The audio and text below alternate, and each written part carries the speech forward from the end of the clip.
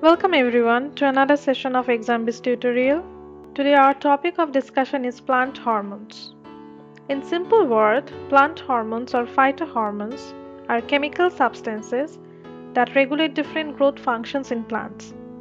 The main functions include growth and elongation of plant body by cell division, breaking down dormancy followed by germination of seeds, formation and ripening of parthenocarpic fruit, that is seedless fruit.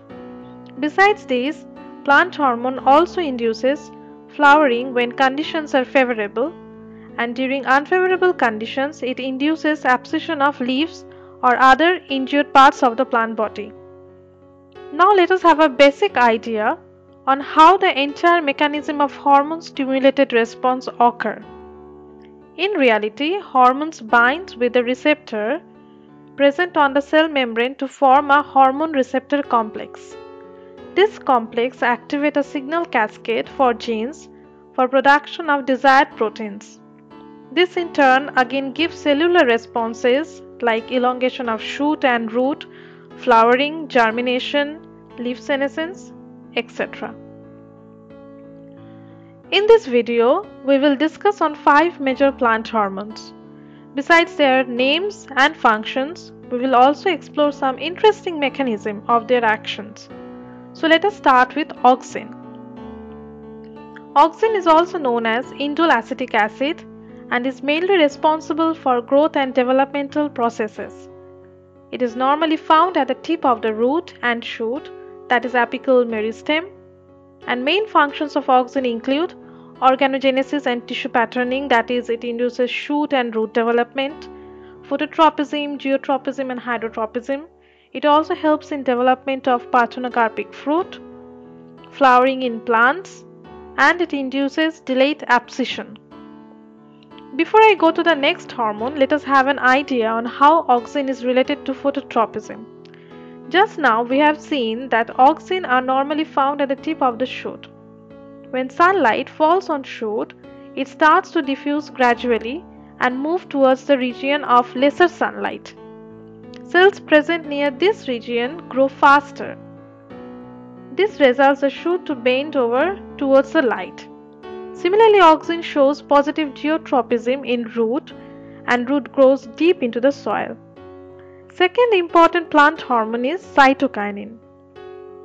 It is mainly found in apical meristem of roots, and in times of needs, it travels upward to other parts to xylem. As the name suggests, we can well understand that cytokinin helps in cytokinesis or cell division, thus promoting growth in developing regions. It helps in parthenocarpic fruit formation as well. It also helps in enlargement of leaf and fruit and delaying aging. The third plant hormone is gibberellin. It is synthesized in plastids and modified in endoplasmic reticulum. It is mainly concerned with elongation of plant parts and breaking down dormancy of seed. Fruit formation is also some other functions of gibberellin. Let us see how gibberellin functions in germination of seed. When a plant is watered, the embryo imbibes water and swell up.